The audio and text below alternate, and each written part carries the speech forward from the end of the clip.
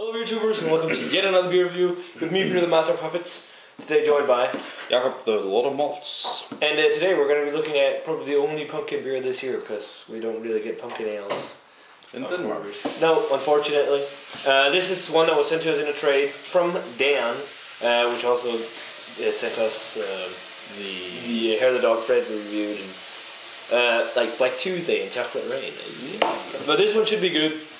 This is from Midnight Sun Brewing Company, and it's Midnight Sun up in Alaska, and this is their T.R.E.A.T Imperial Pumpkin Chocolate Porter, or Imperial Chocolate Pumpkin Porter, 7.8%. This is the regular version. They also do an oak aged with oak chips, and it's brewed with pumpkin, coconuts, cinnamon, cloves, and nutmeg. So yeah, that's pretty interesting. It says here on the side, intriguing doses of sweet spices, coconuts, and pumpkin transform an exceptional porter into a mesmerizing potion. Pour this tantalizing brew into a snifter and experience its many eccentric nuances which create a royal treat. Demented or delightful. Mm-hmm. Yeah, interesting. Yeah. So, month of Halloween, this is fitting. So yeah, let's get the Midnight Sun treat poured. So we got the treat poured, and it's black color, almost pitch black. Gets a little bit of a ruby red note in the bottom of the glass. And a one finger beige looking head, but yeah, let's check out the aroma. Yeah, very spicy. I get a lot of nutmeg and clove, and there wasn't ginger here, was there? No, I don't think so. I get an almost gingery aroma. Yeah, but there's also a kind of tad of, I think it's alcohol, but I'm not sure. It smells like a sharp kind of sting. And it doesn't smell like the pumpkin pie and the pie crust and stuff per se. It's more like cooked pumpkin. I actually made pumpkin pie today. We're just not having it with the beer, but we will after. But it smelled like when I steamed the pumpkin in the oven. It's kind of like that. Chocolate in there too, roasted malt, toasted nut, but really spicy. A lot of ginger and nutmeg and some toffee kind of note to it.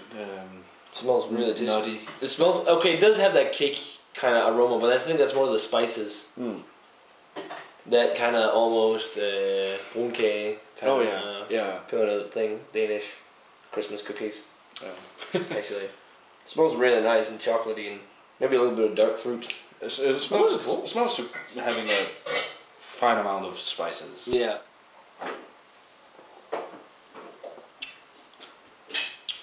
Well, that's really balanced. Oh yeah. Oh, I really like that lingering spice flavor. That is interesting. Yeah, but the mouthfeel, I would say medium. Lighter side of full, but lighter side of full, bigger side of medium, something like that. Silky, quite silky. Like a porter. Yeah. First, up front, you get a lot of that roasted malt flavor. And then it goes into that chocolatey, cocoa bean, coconut flavor. Caramel toffee, but it has a kind of breadiness to it as well. Yeah. Like that cake crust you talked about. Yeah, kind of. It actually has a little of that. Not much, not and like in the dubious amount of that the pumpkin. Also, I think pumpkin head. Also, I think this is the last year's vintage. It's one of their awesome seasonals, and I think this was from last year. It's probably an older bottle, so the spice isn't as pungent, but it's pretty tasty. Has that cooked kind of pumpkin flavor. Some of the ginger, the nutmeg, cinnamon. I'd say the most dominant spice is kind of even though there's no ginger in here, it tastes like ginger to me. I'm right there with the ginger. But I'd say the most dominant flavor is cinnamon. I think this would be a great beer for people who don't like really spiced beer, or at least a cellared aged version. Yeah, nice little chocolate, kind of dark fruity, almost red grape flavor in there. Silky smooth, and really like the mouthfeel on it. Yeah, but as said earlier, the taste is a little muted, but again, that might be the age. So yeah, it's a really nice pumpkin beer, but I think I'd like it more fresh. Get more of the pumpkin spice and all. And usually, spiced ales, you need to drink them fresh. 88 for me. It's a really nice spiced porter, but man, I'd love to try like a fresher bottle of it. And the oak aged one.